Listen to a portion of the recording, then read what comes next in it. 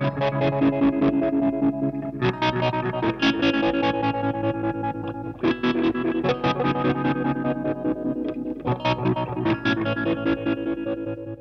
guys, just going to go over a couple of the mods for the Unshaven Fuzz, and I'll just give you a demonstration of what the actual mods sound like.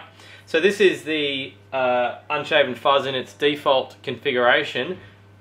I've got a 2N5089 on the end though, because the other transistor's not one I have on hand, so I've just got another PNP which I've put in, which so the 2N5089 sounds pretty good in that configuration. So this is what it sounds like.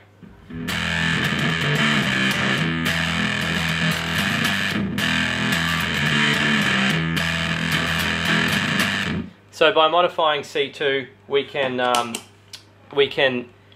increase or decrease the bass.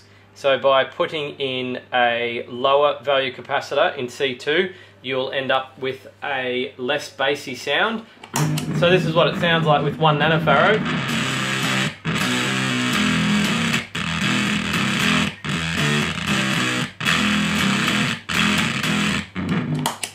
And you can even remove the capacitor completely, but it gets very noisy and unstable.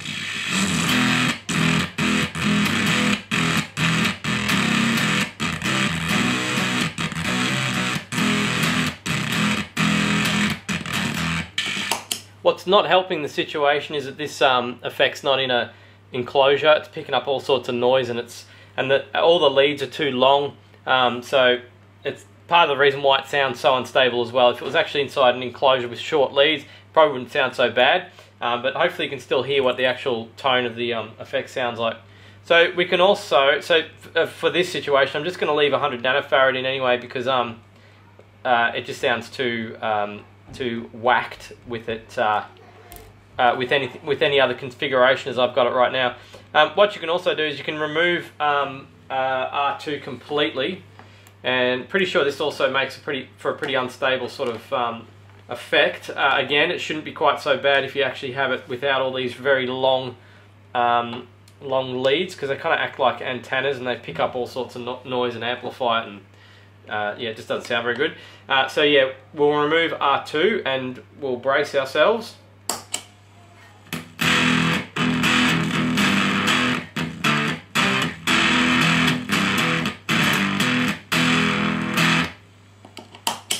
Kind of sounds a bit sort of springy, and you can also just put in you can put in a diode in that position as well, and that will actually increase the gain as if this circuit needs any more gain than it already has, and it will work both ways around.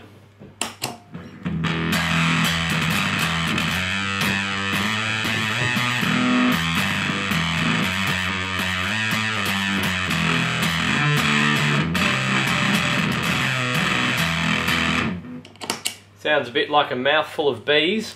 So let's just go back to the standard configuration again.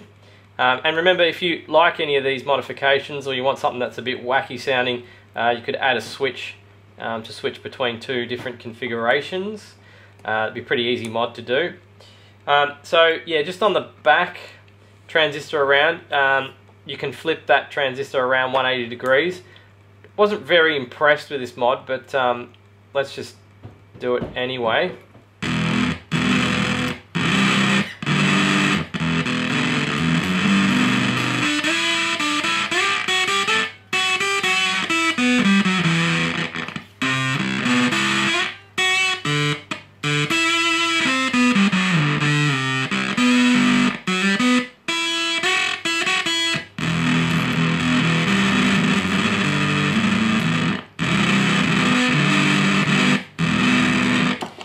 So it's kind of trumpety fuzz, and as they tend to sound, it's best to leave it's best just to play single notes, so that you can hear a bit of clarity. If you start smashing doing complex chords and things, it just turns into a big mess. But that doesn't sound too bad with single notes. There's not really much point changing these, the other three transistors, so Q1 to Q3. I did try that before, and I found the results weren't very pleasing. So MPSA 18 is the best candidate for those transistors. And I can't remember if I mentioned it yet, but yeah, that Q4 really 2N5089 or 2N5088, even though they are NPNs and PNPs. You're meant to use a PNP, but I put an NPN in there. It didn't make any difference. I think on the schematic the signal's not actually passing directly through it anyway, so it finds its way around that transistor, so it'll still work. So you could put whatever transistor you want in that position. I have a feeling it does weaken the effect though. If you put in a 2N3904, which is an NPN with a low HFE, it does start to sound a bit too weak. So just aim for something that's around the 2N5088/89 HFE, and you should be right. So that's just a few quick modifications that you can do to the Unshaven Fuzz. Socket R2. If I was building this again, I'd definitely socket R2 and C2, and definitely Q4 as well. The other three, up to you if you want to mess around with those. You might find something else that works well. I tried a few different combinations. I think 2N5088 and I think I tried MPSA 13, and they kind of sounded rubbish, so I ended up going back to MPSA 18. It seemed to be the only transistor that worked in those positions. But you can mess around with Q4, C2 and R2 quite a bit. You can almost put whatever you want in any of those three positions to come up with all sorts of combinations. So here I am. Hope you liked that video. I just wanted to quickly talk about what I was actually using in the video. The Gibson SG, I haven't used that for a while. I've just cleaned it up, and it's playing really nice. I've forgotten how well this guitar actually plays. And I'm actually not going through the Bad Cat, I'm going through the Fender and the Twin Reverb. Some of the noise is actually coming from the amp. You can hear there's noise now and the effect isn't even on. It's just a noisy old amp. It needs to be serviced pretty bad. I think the tubes need to be replaced, and it would sound a lot better than it does at the moment, but it's just a bit noisy. So some of the noise you were hearing was actually the amp, not actually the effect.